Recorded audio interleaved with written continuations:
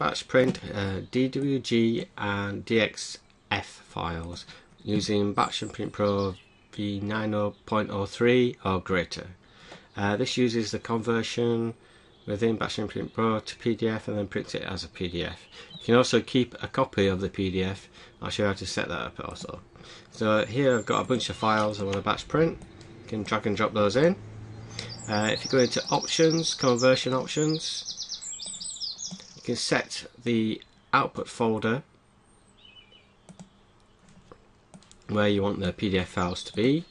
If you don't set that, then it just puts it in a temporary folder just for printing, and then you click print.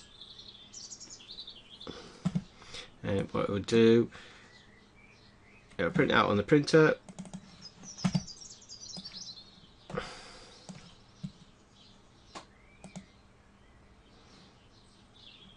At a time, and it will also create the PDF copies in here for your use later.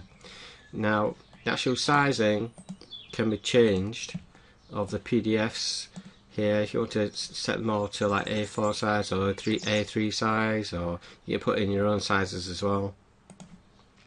By default, it's see if you open one of these files in Adobe, it sets it as 22.22 inch both ways. That's by default, but it will actually print out depending on your printer setup to, for example, letter. It was resized it down to letter size when printing, and give it a try.